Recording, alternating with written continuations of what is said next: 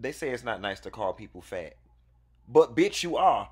You want me to call you skinny? Listen, we wouldn't even be having this conversation if you just buy and drink the damn tea. Drop down in the description box. Click this link so you can stop getting offended when I do these ads. Bye. Y'all, this was one boring ass, dry ass episode of Married to Medicine, but I sat through the whole thing for an hour and watched it, so let my watch time not be in vain and let me do a video about it. Did Toya beg, borrow, and steal to get in her house? Miss Quad is back. And Contessa and Toya still can't see eye to eye. Y'all want to talk about it? Here it goes.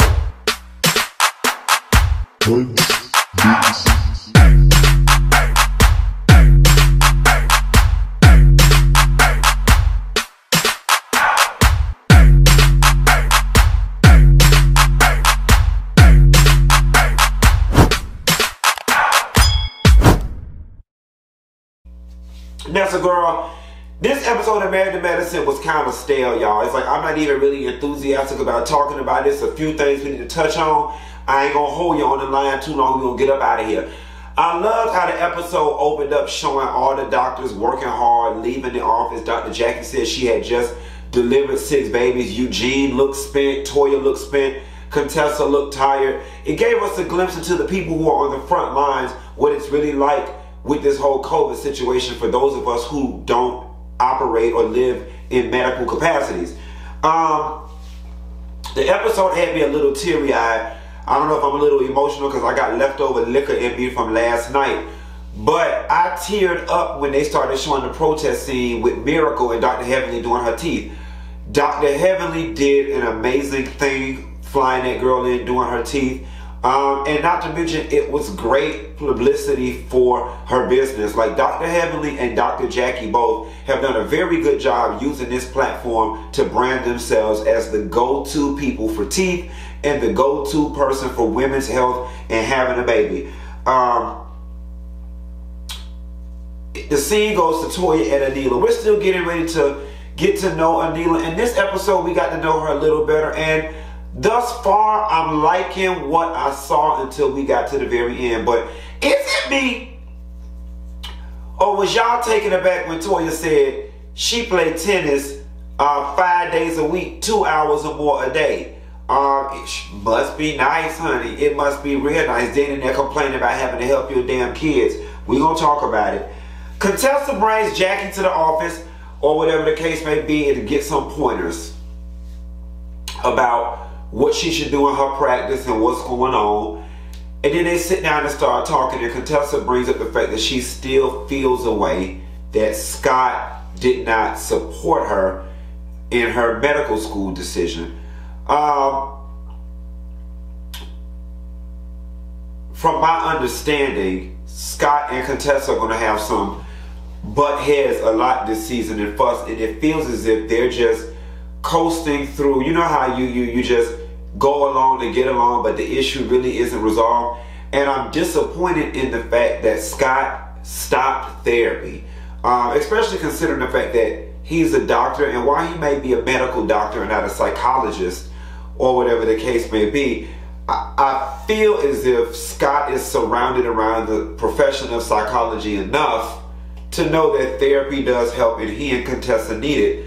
Unless he's got no intention on fixing a damn relationship, then that's a whole nother conversation, and that's a whole different kind of therapist that they gonna need. I'm with Jackie though. You and your husband are gonna work together.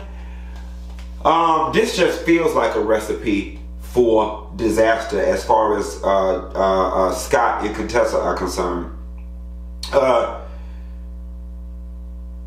Anila's mom comes.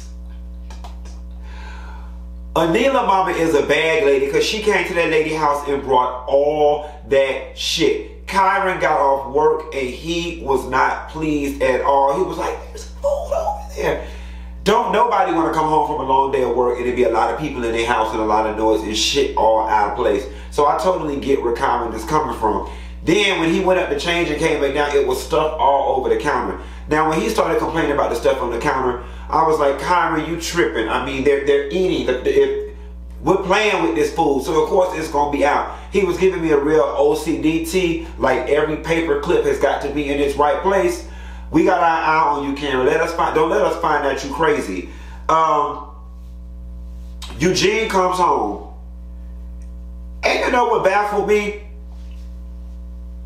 Toya, you got enough time in the day to play tennis for 2 hours a day, help your kids. You complained about that. Eugene came home and had to cook dinner.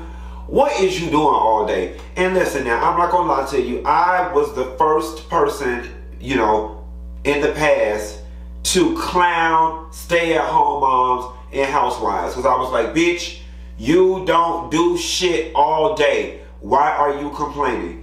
Y'all have educated me and I've evolved in my thinking and realized that being a mom is a difficult responsibility and there's a lot of things to juggle.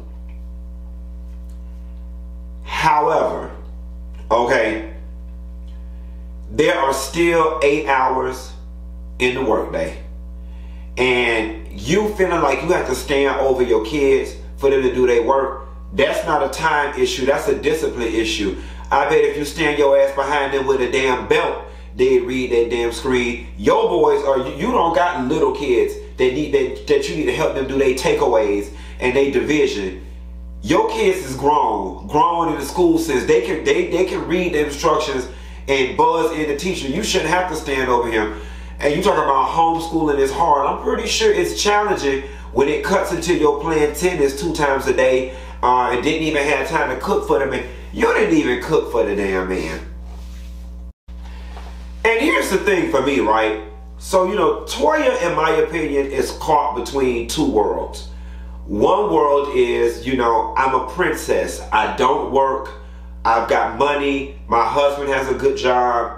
And I've got access to all these things. I'm a fabulous housewife. But then as it relates to the ladies, I think there's an issue with Toya and value, and them valuing Toya and Toya feeling not as accomplished as some of the ladies. I think, especially when it comes to Toya and Contessa, it really is a respect dynamic that's going on between those two. And I've always said this, you know, once you lose respect for somebody, it's pretty hard to carry on any type of relationship with them, because you just don't value them as friends or as associates.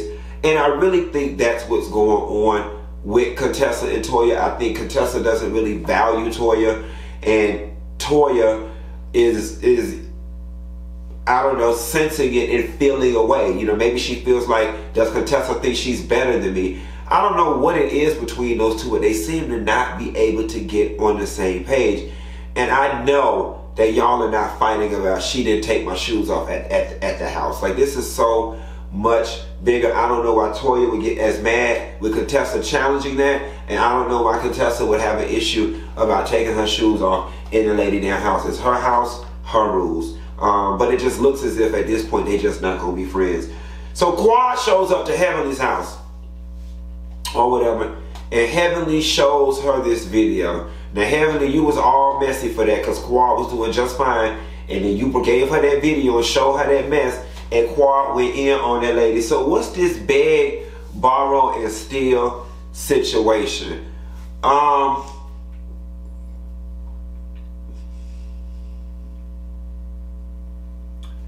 I ain't gonna spill all the tea because it's not my business to spill. And one of the people that it involves, they didn't sign up for celebrity or whatever the case may be. But the word on the curb,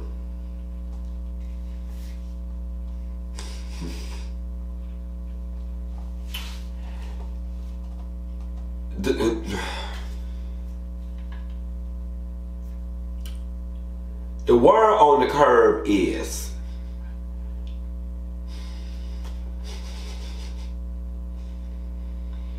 look, I'ma just tell the shit. I'm gonna get a phone call about this, I already know. So the word on the curb is, this lady was getting ready to go through a divorce with her husband, okay? And so what she was doing was pulling a Shawnee O'Neal, and she was siphoning off the money and hiding it. She was planning for her exit. The lady gave Toya the money to hold. And when the lady needed her money back, Toya ain't have all the lady money. And that's the short of it. And that's where the beg, borrow, and steal to get that house came in at. So the word is they were struggling to get qualified for a house for that much. They didn't have enough money to build the pool in the wraparound mortgage. So Toya took out another $100,000 personal loan to finish off the pool, plus whatever amount of that lady money that you stuck your hands in and took your own dear time, return it to her. You know, Eugene and Toya had financial issues in the past, and it feels as if they may be on their way to financial issues again, or like Qua said, she gonna work the hell out of Eugene or spend the money before it's even earned. Like, don't get me wrong, it's great to have nice things. You know, bitch, I love some nice things. But it feels like, you know, Toya has something to prove to the world, and they do spend a lot of doggone money. And granted, you can't tell nobody how to spend their damn money. If it's theirs and they got it, hell, spend it. That's what it's there for. But everything got to be done in moderation and in order and in decency and to protect your future. I'm sorry, I'm gonna tell you, one of the most beautiful feelings that I have now is my bills are so far below what I earn. It just gives you a sense of comfort knowing that you ain't scratching and surviving. And you know, yeah, you may make $2 million a year, $1 million a year, but if you got $999,000 in bills and overhead, then what quality of life do you really have? For me, and I've always said this, I'm not the mansion girl. Like, I just think it's excessive. I'm not the mansion girl. I'm not the 4, 5, 6, 7 car girl. I'm not all these jewels and shit. That's just not me. I really do enjoy the relatively simple life, accented with a few nice things. But people have a right to like what they like. I'm just not finna work myself to the bone to obtain those things when I can live a much simpler life. But y'all spending $25,000 a month, a year per child on school, all the bills. Hell, no wonder y'all ass selling that damn house. Somebody found out if the house still on the market. It's the people buying it. Anila has an event, and she invites Contessa to the event. Now, it's a very nice event, Rahki. I love that we're learning something about different culture, so on and so forth. Here was my thing. Anila, you have not been a part of this equation long enough to be trying to bridge the gap between those two. It just wasn't your place. You really have no dog in that fight. You don't know Contessa, and you barely know Toya. So the fact that you're so vested in bridging them together is a little insane to me. Now, I met Anila when I went to Atlanta, and Contessa had an event. I was there, and they were filming. And one thing I'm gonna say about Anila that rubbed me the wrong way in that particular scene that they were doing is that it felt like she was trying to be a reality star. You know what I'm saying? It felt, instead of just existing and letting the cameras roll, it feels like she was trying to play up to the cameras and be what she's deemed a reality star supposed to be. I kind of got those vibes from this event, because after Contessa chose to leave, I don't understand why Anila was making a big deal about her leaving. And you're just going to leave my event like that? I mean, what was wrong with her leaving? There was a conflict, and why are you so hurt that she left? She stayed through the majority of it. I think it was reasonable for her to leave. The only other alternative was for her and Toya to sit there and start cursing and stuff in front of your parents. Anila, why you got your face so far up Toya's ass, you ought to be mad at her for being that disrespectful in front of your mama, using them cuss words and stuff. Toya is black, and we know better. You don't cut up like that in front of people's damn parents. And you know better. And the thing that's throwing me is that it just feels as if Toya is hell-bent on having an issue. It's like she's hell-bent on fussing with Contessa.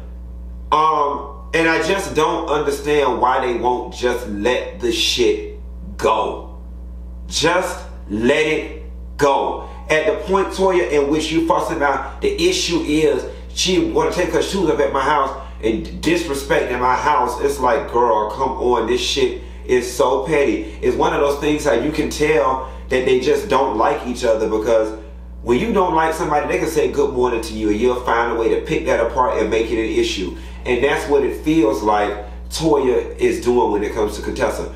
I want y'all to pay special attention to Contessa's exit as it relates to Anila and Anila's mom, and her snatching away from Anila's mom, because that is going to become a huge issue later down the line as the episodes continue. Y'all, that's all I got. I ain't really got no more. This episode actually was boring as hell.